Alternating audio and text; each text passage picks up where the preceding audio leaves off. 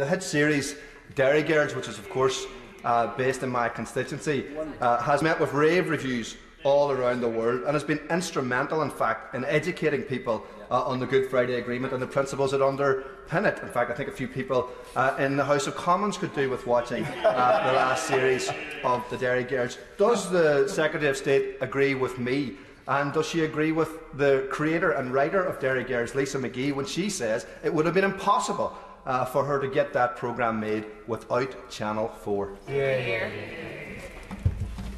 So, Derry Girls, let's do a shout out for Channel 4. First dates in Gogbox. There are so many fantastic programmes which Channel 4 produces. That is not in doubt and that is not in question.